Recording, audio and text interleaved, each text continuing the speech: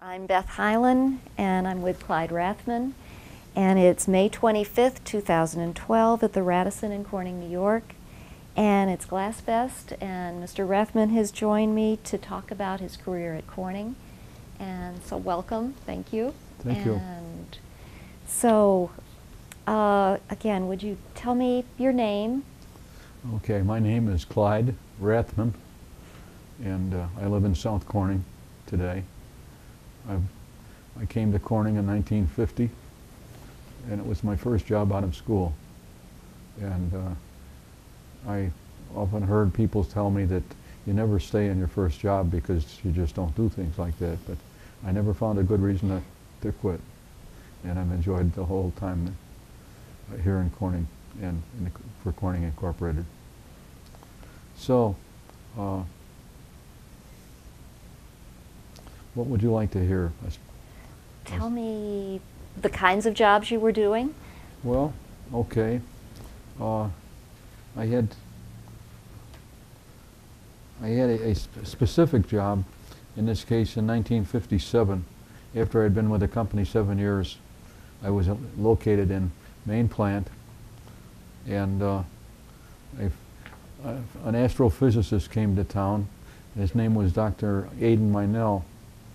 And Dr. Meinel was located in Arizona and involved in astronomy. And he looked at the 200-inch mirror that was on display in the glass center, and he said, "You know, I'd like one of those, but I don't want one quite that big. I'd like to, you know, I'd like to have you, Corning, make one, and I'll put it in Arizona as a solar telescope." And so we went on to say a little more, but to back up, the famous 200-inch mirror was, of course, on display in the glass center, and it had been on display in the Centerway Square many years before that. And when he would like one in 1957, we realized we hadn't made a mirror like that since 1932. And I happened to get the job of, you do it. And I didn't know beans about telescopes or anything, not much about that type of activity. But we had an order, and we committed to deliver one. And so then I put together a team that would make it. And in doing that, we found records from 1932, and found as many as we could to say, well, what was done before? And that was a real archival search. But in doing that search, we realized that there was the person who was involved in the mirror was still living and in Corning, and that was Dr. Macaulay. And so I called upon him and asked him if he'd be interested in consulting on this job. And he agreed he would, and that was comforting in my mind. At least we had some person who was there and did that and did it. So we went over. He went over the records and we had, and the problems that might have occurred at that time, to some detail, and things moved along, and then.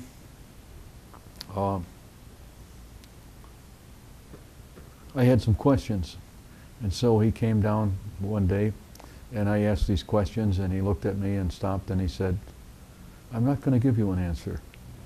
He said, "My boss was Dr. So-and-so," I'd forgotten his name, and he said, he was very much involved, and he wouldn't let me do anything or make any decisions whatsoever.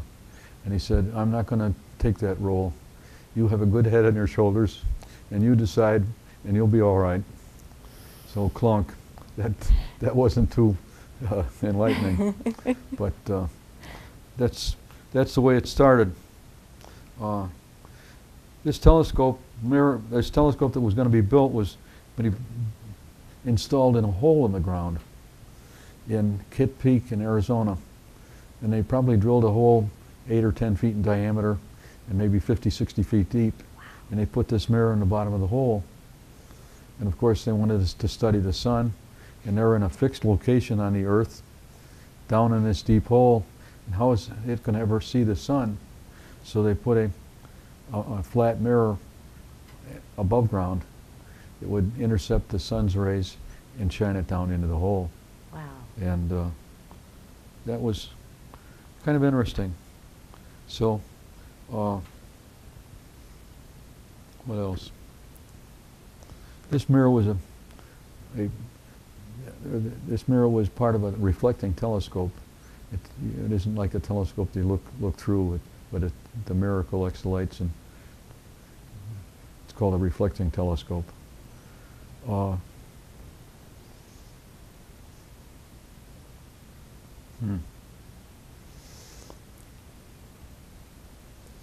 off the track here. That's not helpful.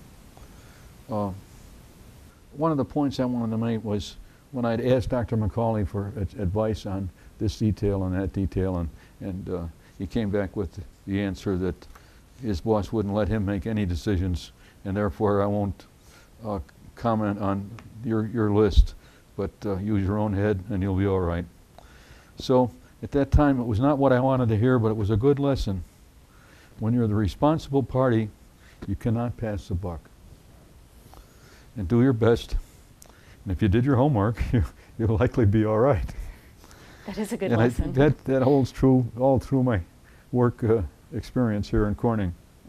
We built a mold, selected big boulders of glass, put them in the mold, on top of the mold, and built an oven over that, and reheated these boulders carefully to slump them into a mold cavity, and that formed the desired mirror blank. Back in 1932, the first attempt was a failure. There were problems where parts of the mold came loose and floated up into the glass itself. So anyway, we were aware of all this and that, and when we assembled this thing and slumped it, we moved it into after red hot, into an annealing oven, and began to cool it down. We had to cool it 1/6 of a degree per day through the critical ranges. And it takes a long time to cool down when you're going 1/6 of a degree. But it was a great experience, and it was fun to be part of that. And that led really to my involvement in one mirror after a whole series of mirrors were built back in the 60s and 70s, and it was a lot of fun. But I don't think we ever really made another one with the glass, the same glass that was used in 32 and in 1957. That was borosilicate, or? It was a very difficult, stiff glass because of very low expansion. The furnaces that melted the glass were filled with batch materials, and it simmered at the highest temperature you could possibly get. And then you turn the fires off and let it cool down full. So you had this huge bathtub of glass that was 2 and 3 feet deep, and you could pry boulders out of that to use them to reheat and slump them. But extremely stiff. So that's my story. That's great. You said you had a connection with the Glass Center with this story too? Well, or Steuben? When I first came to Corning, I joined a group, and it had a lot of new employees. And not being married, they said, well, then you're available to an assignment. And my first assignment was to go to Wellsboro and learn something about the glass industry there. So I moved down to Wellsboro, and I spent 6 months there just learning what was going on, until I finally called back and said, I've seen enough and talked enough and whatever. Let's get on with it. I want a job. I don't want to just be investigating all the time. So he said, okay, then come on back here. And the first assignment was the glass center. It was under construction. Wow. And inside the management, this is the next story really. I was told that they're going to build a glass factory inside the museum. And I should get familiar with it because I could be involved. They needed somebody to be involved in that operation. But we're better off. But get prepared for another talk on that one. Okay. If you don't mind. That's fine. Because that's only the first chapter. Uh-huh. The Glass Center was conceived as a 100th anniversary gift to the city to build you might say, something of interest to tourism. That's right. And Steuben glass was always just a small part of the main plant, and they had craftsmen that would fashion the glass, but all the glass that was ever melted for Steuben was served to them on a platter, so to speak. In this case, now they had their own factory, and they were on their own, and they had to do the job by themselves. And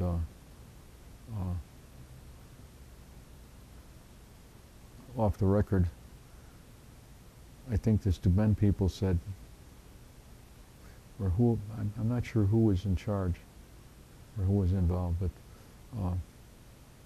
the Houghton family had members that were interested in the Metropolitan Museum of what? Of art. Of arts. Mm-hmm. And music and that general area. And crystal was, again, an art object that was something they wanted to support.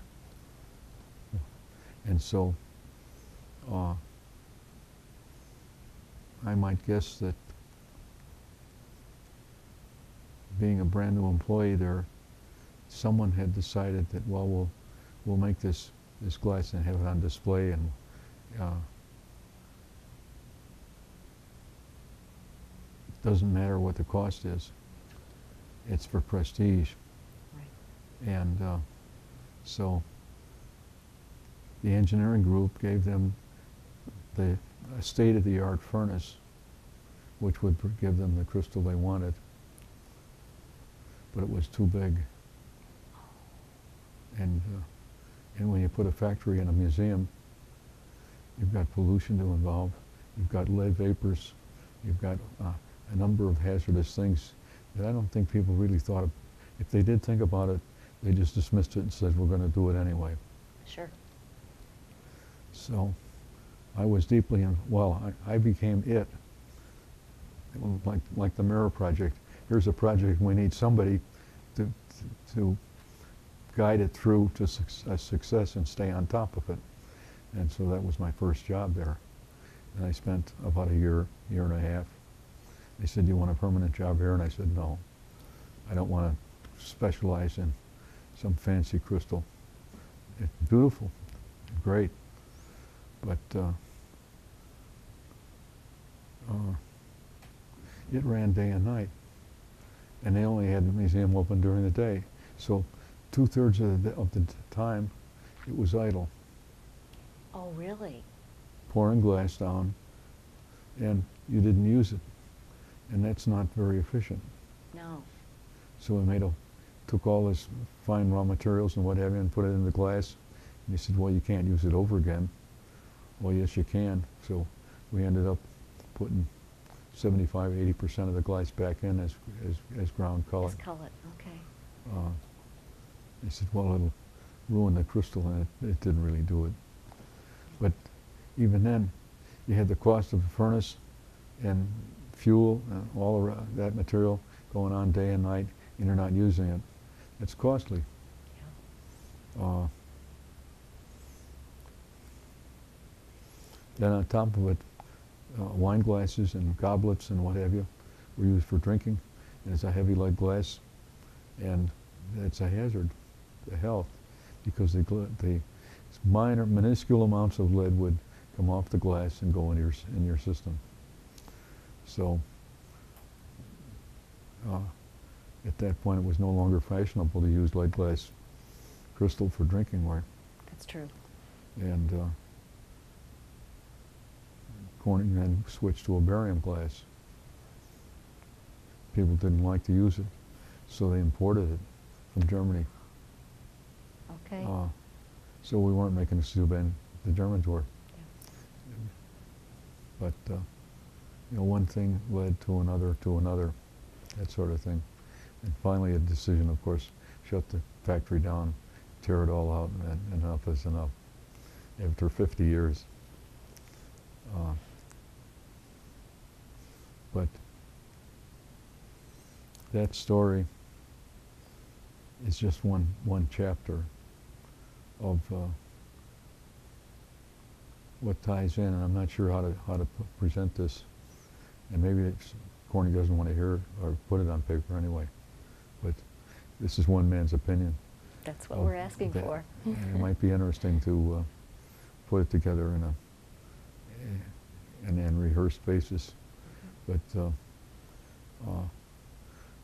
what was needed back in 1950 was a source of glass in small quantities, in high quality, at low cost.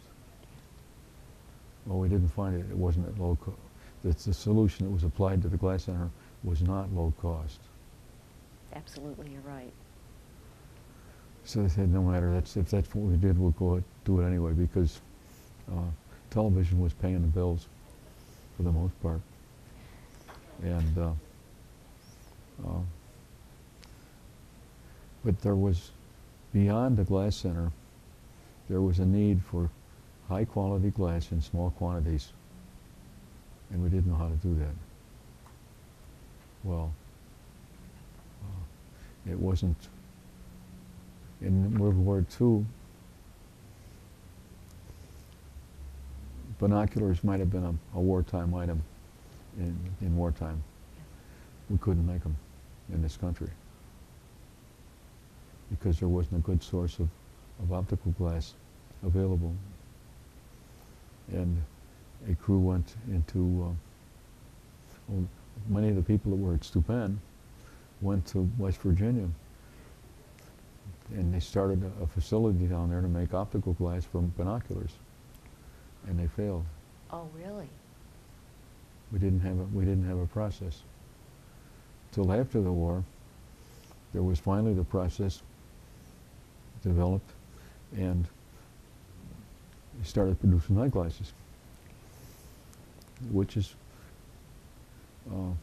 a high quality glass of the right index of refraction, what have you, and we served that market very well for quite a number of years. That was down in the Harrodsburg, Kentucky? Yeah, in 47, well, in the main plant. Main plant before then. Because the Harrodsburg wasn't built until 1952. That's true. This was after the glass center. Okay. And the optical glass facilities were in main plant, but the cost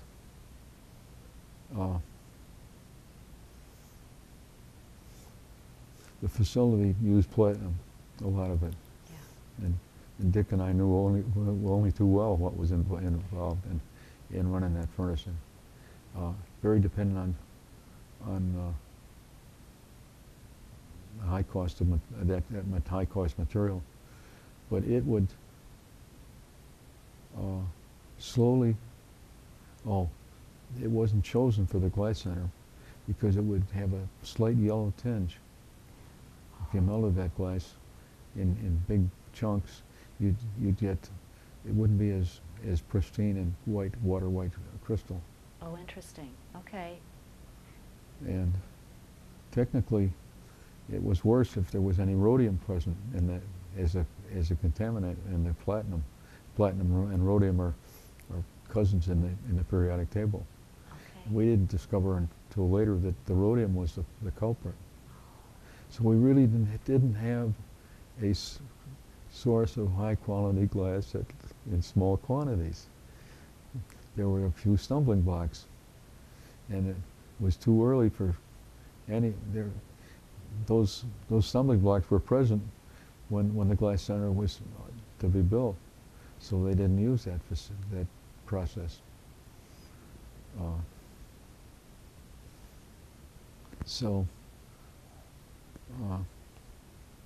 Now, was it Sullivan Park that finally solved those problems? No. No? That was... I recall there was a Dr. Green who had a couple of people. One was Steve Albertelli. I don't know whether you know Steve. Yeah. And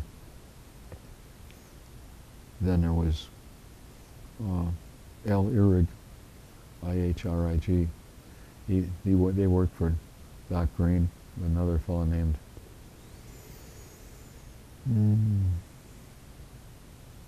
the third person.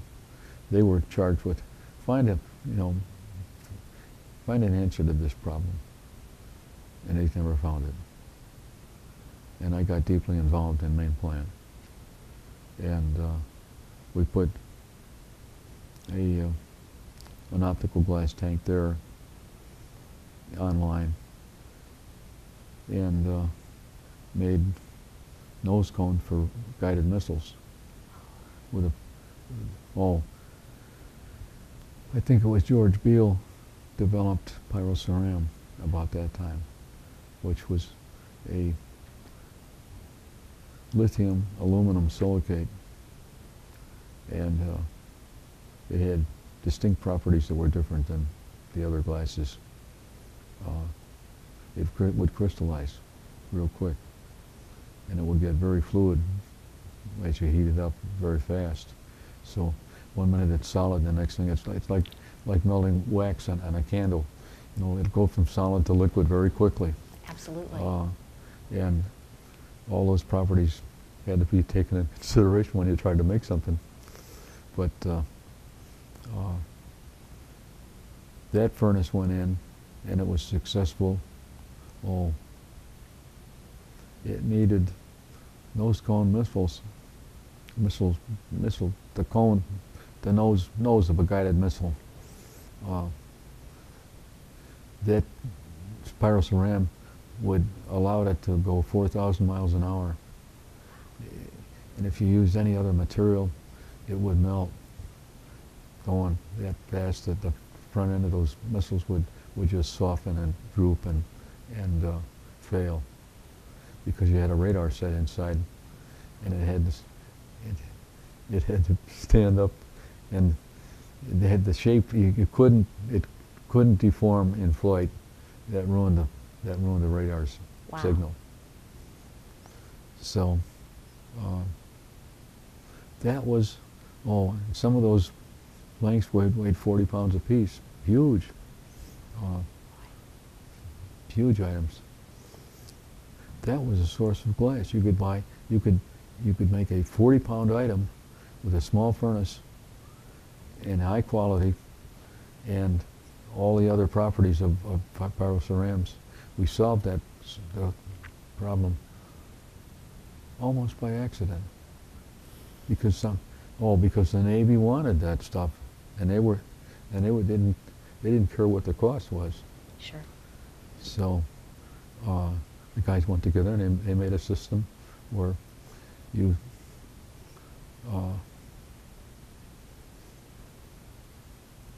put the glass into like a small garbage can until it was full. Okay. And when it was full, you got enough to make a piece.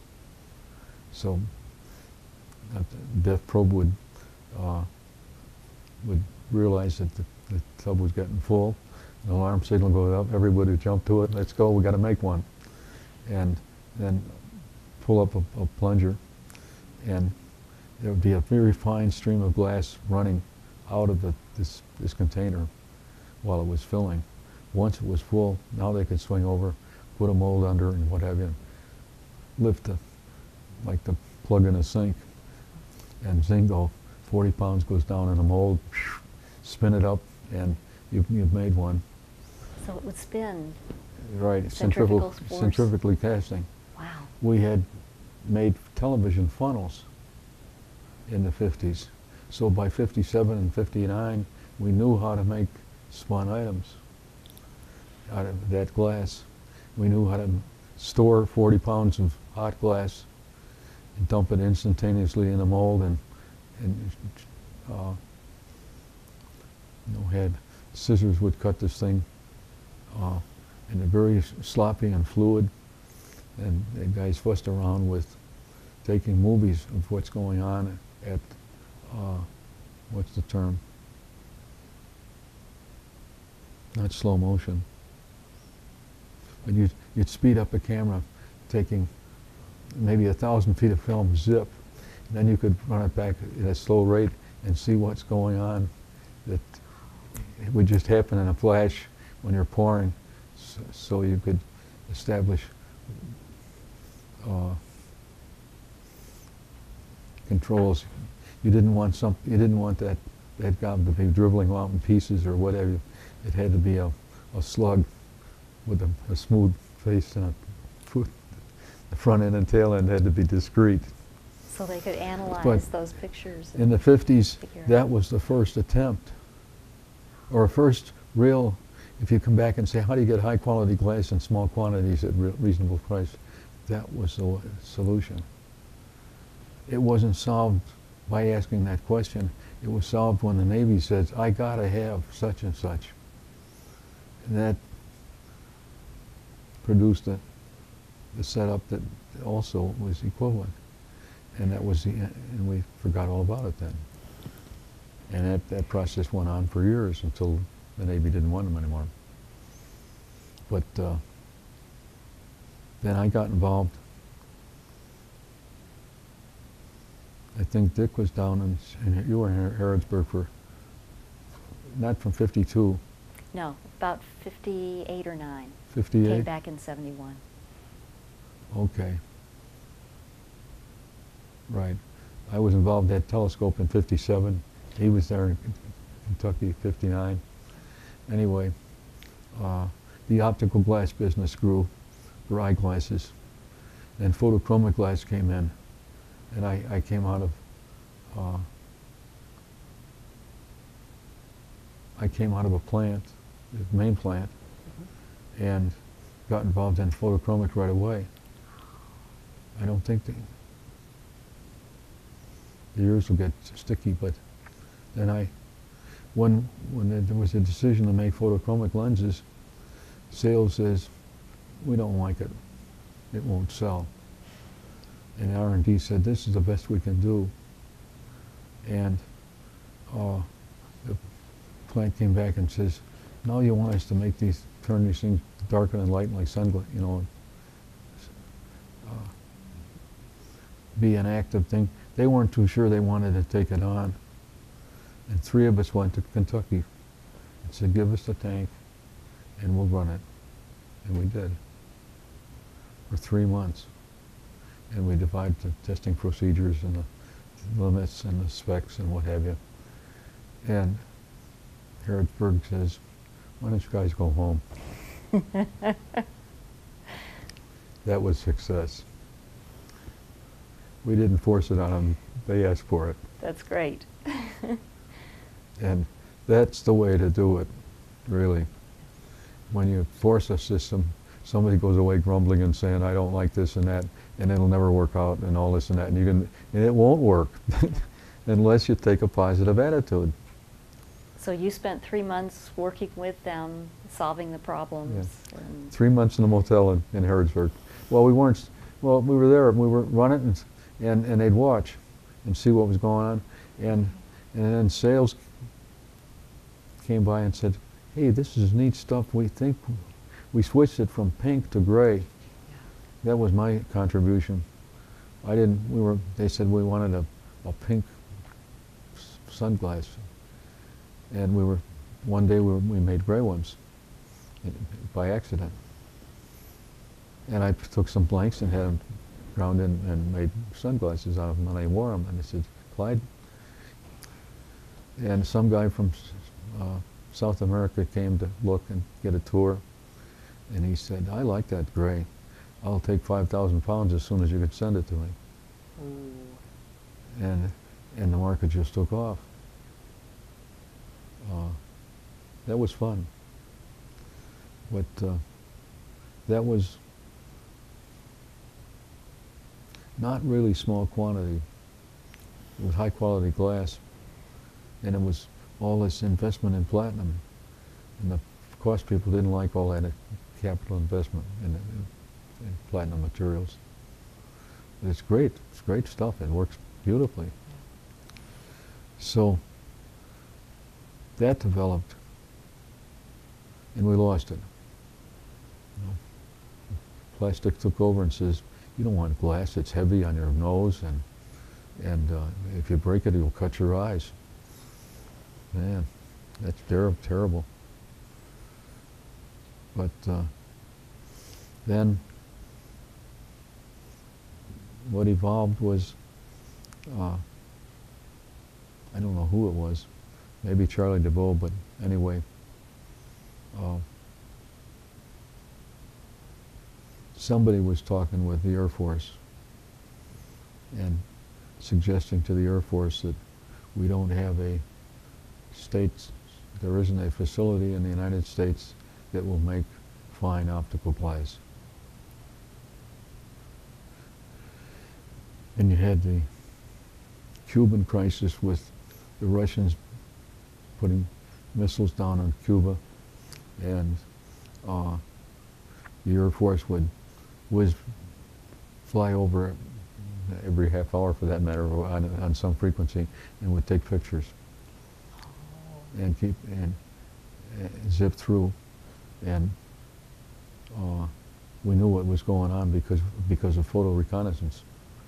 If you wanted to find out if there's something going on, you send an airplane up with cameras and go flying over at 1,500 miles an hour, clicking off pictures. And the gliders that went up to 90,000 feet were flying over Russia, taking photographs until they shot one down. And I don't know whether it was, I don't know who was president at that time. He said, "We won't put a glider pilot in the air anymore." Wow. Because there was already the crash program to put a satellite in space. I got tagged with that job with Charlie DeVoe. That was 10 years. 10 years in process. Wow. But, because of that, trying to find out what's going on the ground without being on the ground, that raised the question about why isn't there a stateside. We couldn't make binoculars in the 1940s. Now they want camera lenses, and these cameras were like 10-inch in diameter, huge. Wow. And heavy, and all kinds of glass. So we got a contract with the Air Force to manufacture optical glass and set up a whole facility. Huh. And that went to Virginia. Okay. And Virginia got the contract, and they had to melt 28 glasses. And they weren't normal. Glasses had lead borate, no sand in it at all, boric acid and lead. Makes an interesting glass. Yeah. A tungsten glass, a lanthanum glass, a rare earth, a heavy lead glass, and anyway, 28 of them. And they got all tangled up, and they couldn't make the glass to specs, couldn't get the shapes. And they were 3 years behind. And there were 3 of us that went down to try to help, and we weren't helping. And it annoyed the plant. The visiting firemen come down. So, to fix the problem, or we couldn't we were stuck with a contract. We had to fulfill it. The plant was unhappy. It was taking way too much time and effort on the part of everybody else. They couldn't do the rest of their job. Oh, sure. So I moved to Virginia. And they said, good, there's 35 people. They're yours. If you got a problem, don't come to us. It's your problem. Solve it. So they gave me 35 guys, and I could work 7 days a week, 24 hours a day. You needed one person. Yeah. So I got going on it, and I talked to all 35 guys, said, if you got a problem, you can call me. But don't call me at 2 o'clock in the morning unless you really have a problem. I can only do so much, and you're part of the team, and a very important part. And it's, you know, if you don't know what's going on, ask. You're not sure of something, ask, and it worked out beautifully. We're back to what you told me in the beginning, with encouraging people to figure out the problems, to get the information you need. Well, we needed all that. We needed all these people, and don't pass the buck back to me, because I can only do so much. Yeah. And we need, you know, do the best you can. And it worked out. It worked out well. You made your contract? Finished the contract, made an inventory, started selling. We started bidding on lenses, fancy lenses, and we had a marketing guy, and he would find out what the industry was needing, and he'd bid on it. Okay. And he wouldn't get the order. The next time he had a chance, he took that same formula and cut it 10%. Bid again. Third time, bid again.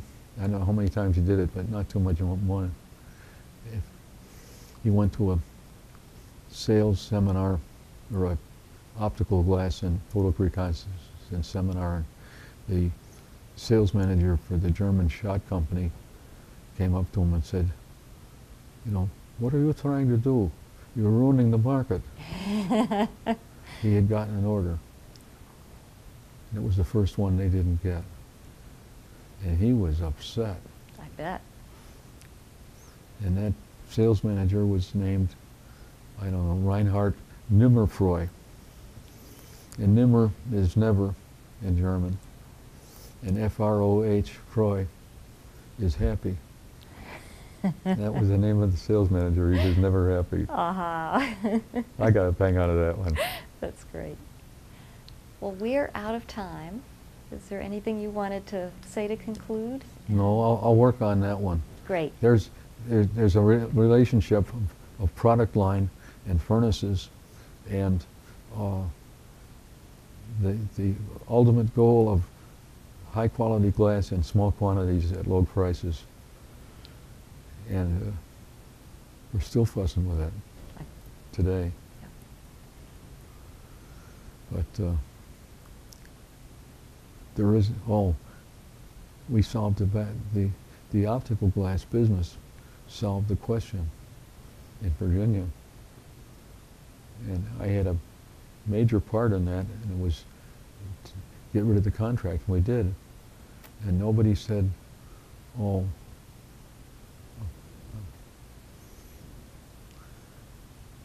as soon as we finished the contract, we never got any more orders. And the whole inventory burned, was in a warehouse that burned. And so this huge inventory of 28 different glasses in large chunks was lost. They tore the facility out, and all the equipment and what have you, and buried it out in the back of the plant.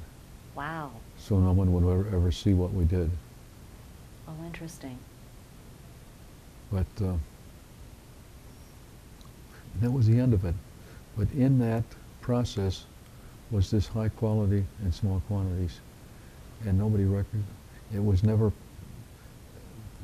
publicized. There were a number of instances down the years where, given a challenge, this is what we need, they produced a device that satisfied that. And it's been 40 years now with no new products. We can't live that. No. We need another one.